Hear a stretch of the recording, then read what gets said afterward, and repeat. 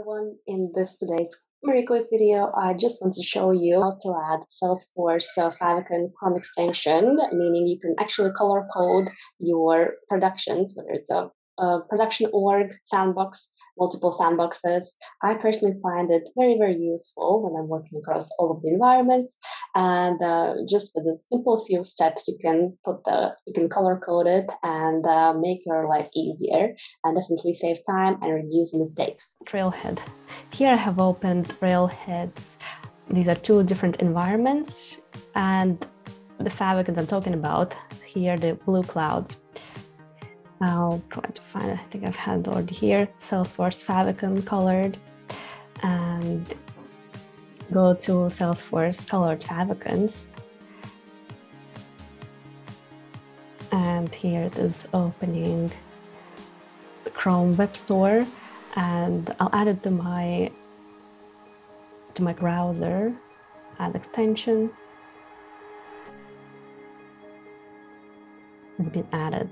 And I'll guide you through how you can color code your production environment, sandbox environment.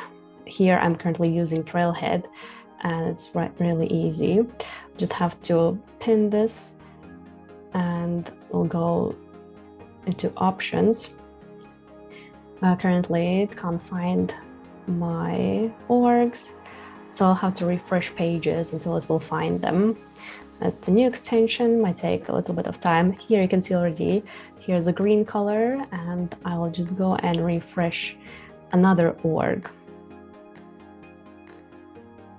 It hasn't, all right.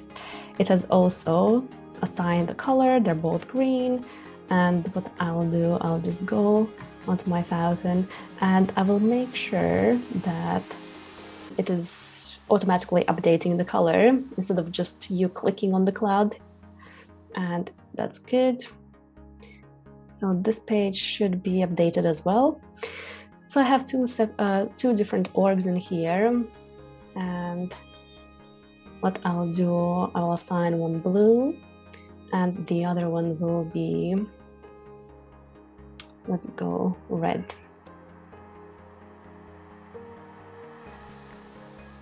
No, actually not blue, we have already. One of them I will assign purple, bright purple, purple and red, and save this. And when you refresh the page, it should change the color instantly. We have one red and the other one should be purple.